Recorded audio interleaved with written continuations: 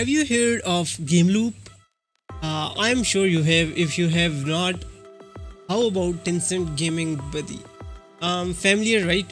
Tencent Gaming Buddy is called Gameloop now, and it is one of the most leading Android emulator. Today we are going to talk about the Gameloop key mapping fix in the year 2023, and it's too easy to fix this issue.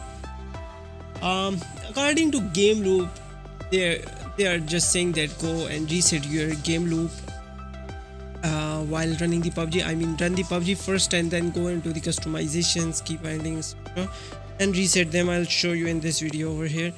Now, the first thing, key mapping is automatically adjust by the Gameloop according to your resolution.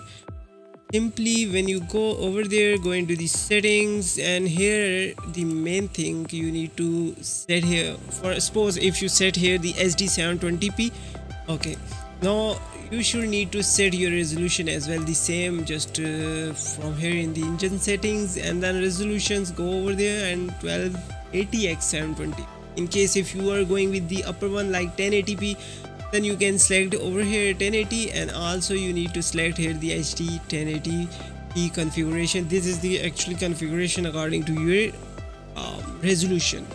So after having these settings, now simply you need to launch your Gameloop, and now we will simply we need to reset the key mapping from PUBG. So finally we are here.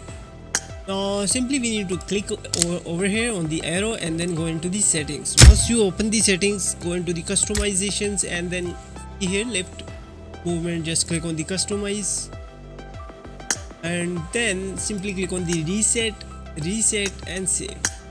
Now what's about the other resolutions, like if suppose you like the other GPU sports, like this one and this one, even this one. So for those resolutions, simply you need to again reset your this customization, reset again, and then you can customly adjust these settings, these keybinds.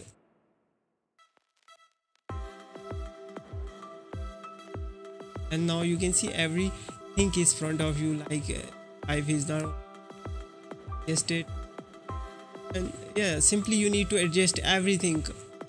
There is no healing point, then click here and press the keybind that you want. Suppose I want H over here, just select.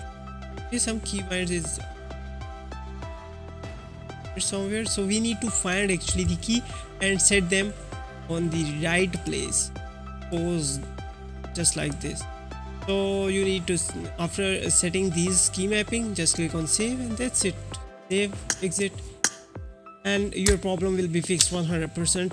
If still you have any question related to the games, related to the Windows errors, etc., just let me know in the comment section. Till then, just take care yourself, and yeah, don't forget to subscribe this YouTube channel for more helpful and interesting videos. Have a good day. Bye bye.